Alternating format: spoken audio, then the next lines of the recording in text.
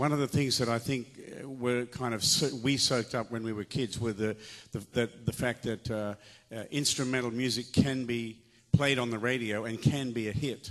And I think we learned a lot about, you know, developing our ear and hearing what a good melody is. And it was because of people like the Shadows and the Ventures, Dwayne Eddy and Chet Atkins, and people like that who really showed us the way.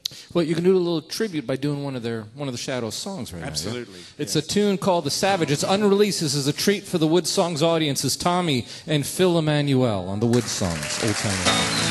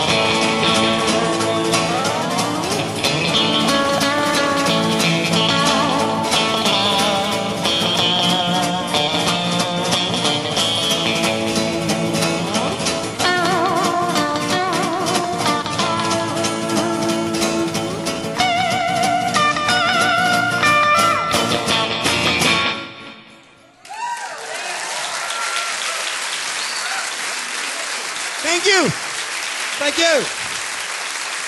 Tommy Emmanuel on rhythm acoustic, Phil Emmanuel on the electric guitar, and you know the red ones go faster. That song used to nearly kill our elder brother. He used to play drums and it had the most incredible drum pattern behind it. It was a real marathon to play.